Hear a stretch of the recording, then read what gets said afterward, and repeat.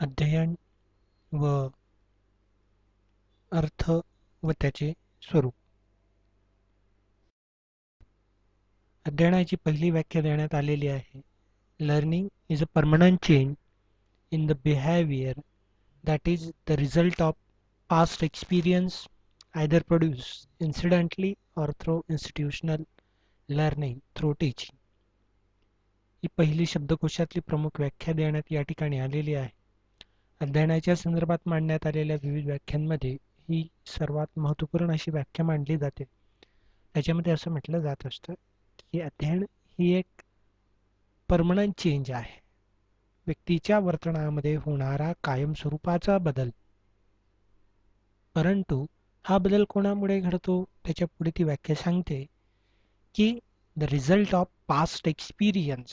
होणारे बदल, कायमस्वरूपाचे बदल हे मुख्यतः गत अनुभवांमुळे त्या ठिकाणी निर्माण होतात आणि हे गत अनुभव हे प्रामुख्याने शैक्षणिक संस्था किंवा टीचिंग आणि लर्निंग या दोन्ही प्रोसेस किंवा प्रक्रियांमधून प्रामुख्याने अध्ययन हे पूर्ण होत असतं, असं या व्याख्येतून मांडण्यात आलेलं आहे. आता आपल्याला प्रामुख्याने नॉर्मन मन आणि क्रो अँड क्रो या दोन व्याख्यांमधून आपल्याला अध्ययनाची व्याख्या ही परिपूर्ण करायची आहे. त्यातल्या त्यात त्यातूनच अध्ययनाची संकल्पना ही पूर्णपणे स्पष्ट होणार आहे. तर सुरुवातीला आपण नॉर्मन मन यांच्या व्याख्येचं विश्लेषण या ठिकाणी अभ्यासूया. व्यक्तीच्या सभोवतालच्या विश्वात व्यक्ती जी कृती करते किंवा जे निरीक्षण करते, नॉर्मन मन असे मानतात की व्यक्ती या संपूर्ण भोवतालच्या भागामध्ये किंवा विश्वामध्ये प्रत्येक व्यक्ती कोणती ना कोणती कृती करते किंवा निरीक्षण करीत असते. त्यामुळे त्या कृती किंवा निरीक्षणातून त्या व्यक्तीला विशिष्ट असे अनुभव प्राप्त होत असतात. या अनुभवांचा परिणाम व्यक्तीच्या वर्तनावर अनुभवातून व्यक्ती शिकतो, असं आपण ज्याला म्हणतो ते याच व्याख्येमध्ये समाविष्ट आहे. आणि या अनुभवांचा परिणाम व्यक्तीच्या वर्तनात कमी अधिक प्रमाणात होतो, यालाच त्यांनी अध्ययन असे म्हणलेलं आहे.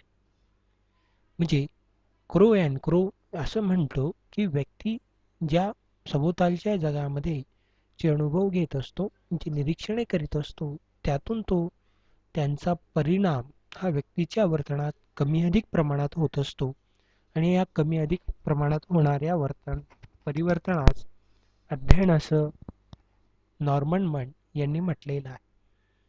त्यानंतर क्रो अँड क्रो यांची व्याख्या खूप सोपी आहे. या व्याख्यामध्ये साधारणपणे 7च शब्द महत्त्वाचे आहेत. सवयी, ज्ञान आणि वृत्ती यांचं संपादन करणे म्हणजे अध्ययन.